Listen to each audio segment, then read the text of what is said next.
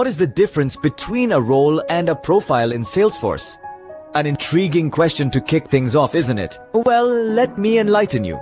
A profile in Salesforce is essentially a collection of settings and permissions. It's the blueprint that determines what a user can and cannot do.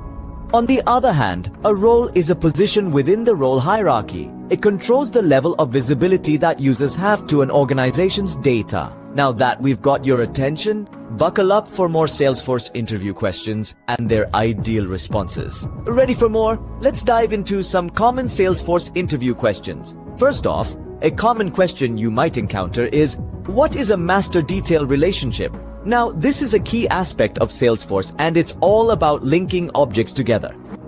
A master detail relationship is a parent-child association where the master record controls the behavior of the detail record. If the master record is deleted, the detail record gets deleted too. It's like the head honcho calling the shots.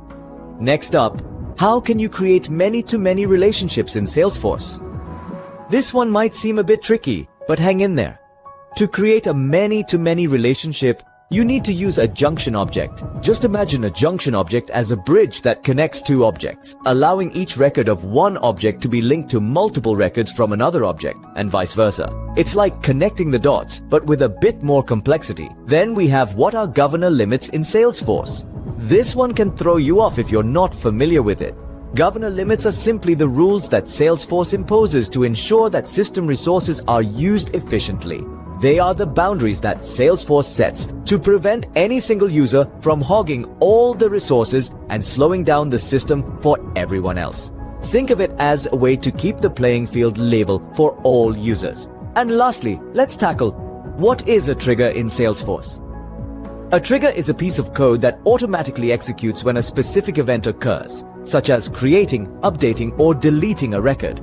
It's like a little helper, stepping in to perform tasks when certain conditions are met. These are just a few of the questions you might come across in a Salesforce interview. Remember, it's not just about knowing the answers, it's about understanding the concepts behind them and being able to apply that knowledge in real-world situations. Armed with these responses, you'll be better prepared for your Salesforce interview. Feeling confident? Good. Now, let's tackle some complex Salesforce interview questions. First off, what is the order of execution in Salesforce? Now, this one's a bit tricky. The order of execution in Salesforce is the sequence in which triggers and rules are applied when a record is saved. There are 20 steps in total, but let's focus on the key ones. Firstly, all before triggers execute. Then, any system validation rules run. Afterwards, all after triggers along with assignment rules, auto-response rules, workflow rules, and escalation rules are executed. Finally, post-commit logic runs. Remember, the order is essential because it determines how and when changes are applied to the record. Next, what are the different types of object relations in Salesforce and why would you use them? This question tests your understanding of the relationships between objects. There are three primary types: master detail, lookup, and junction. The master detail relationship is a parent-child relationship where the master record controls the behavior of the detail record. It's used when there's a tight bond between objects, like orders and their line items. A lookup relationship is a bit more loose.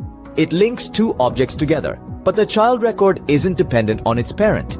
You'd use this when the association between objects is beneficial but not mandatory, such as linking a contact to an account. Lastly, the junction relationship is used to create many-to-many relationships between objects. For example, you might have a job applicants object and a job postings object. A junction object could link applicants to multiple job postings and vice versa. These are just a couple of the complex questions you might face in a Salesforce interview. The key here is to break down the question, understand the concepts, and then provide a concise, clear answer. Remember, it's not just about knowing the answer, it's about demonstrating your understanding of Salesforce's intricacies.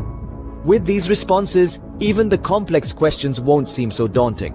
Let's recap what we've covered today. We started by understanding the difference between a role and a profile in Salesforce, a common but significant concept.